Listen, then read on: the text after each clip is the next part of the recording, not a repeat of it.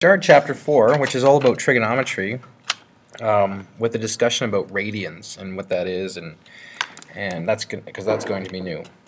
But before we do that, let's go over the goal. The goal says by the end of this section, which is end of this video and some of the practice and tomorrow's lesson, we should be able to comfortably convert a radian measure to a degree measure, and vice versa. Okay, so that's our idea here. An easiest way to think of as radian is another way to measure an angle.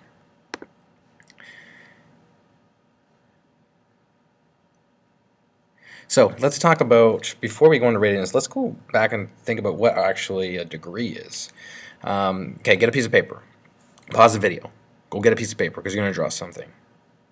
Did you unpause it? Did you get the paper? Okay, get ready.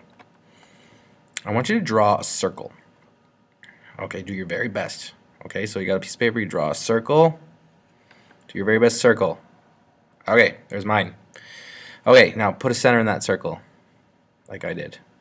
Now draw one radius.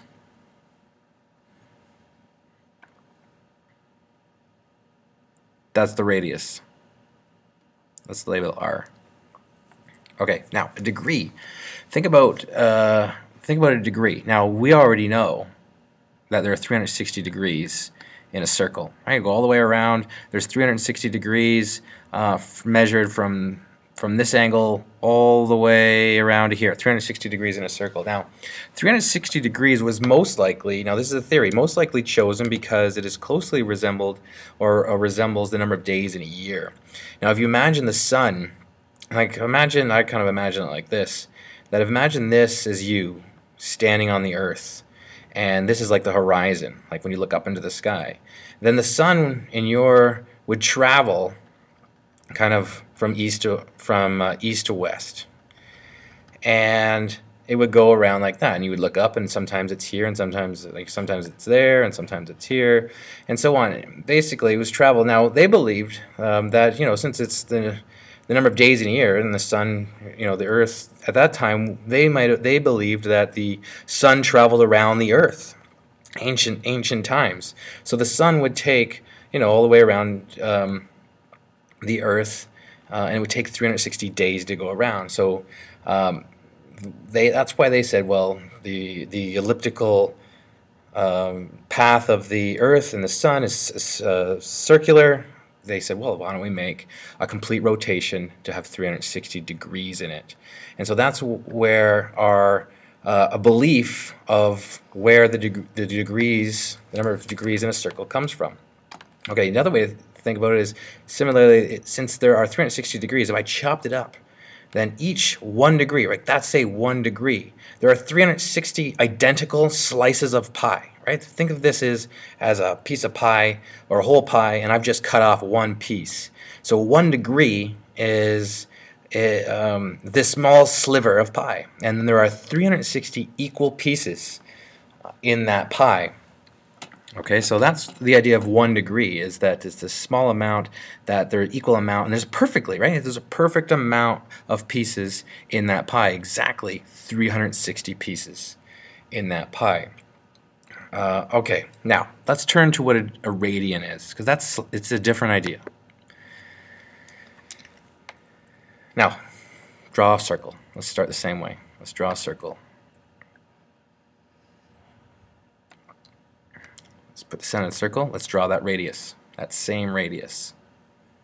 There it is, to the inside edge. There's a radius of length r.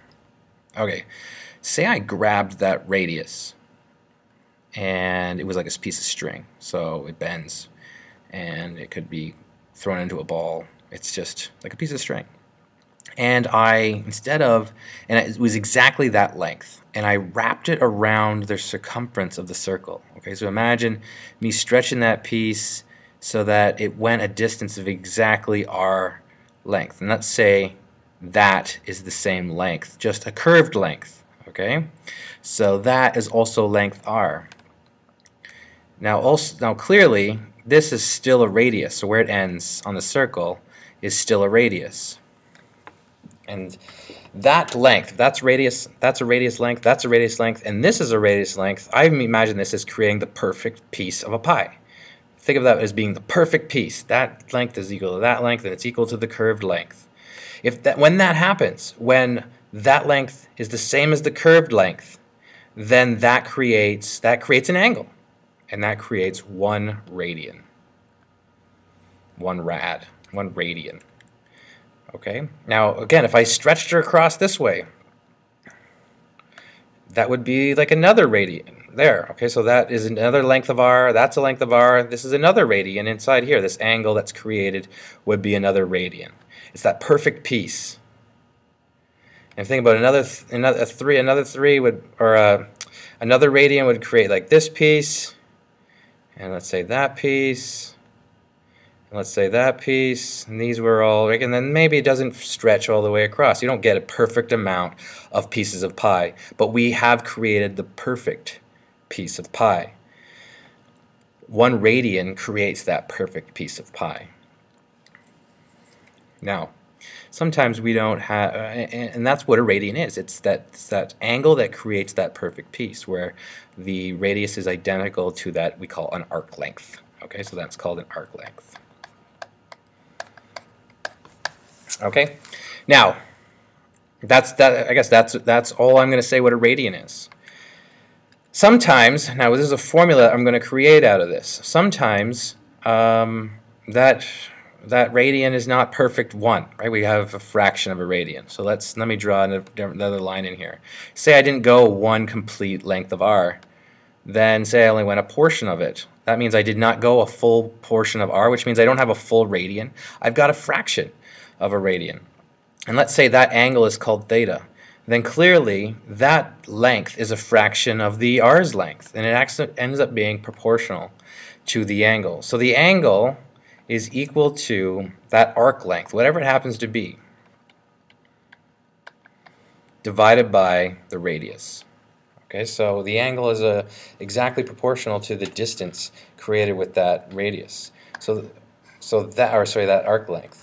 So this formula creates, in short form, theta is a over r, where a is the arc length and r is the radius. Okay, so theta is the angle in radians. Let's make sure that we copy that down. It's an important formula when we're dealing with, say, determining lengths around a circle. It's also going to be important when we think about how many lengths are, like how many radians are in a circle. Okay, so let's make sure we write that down.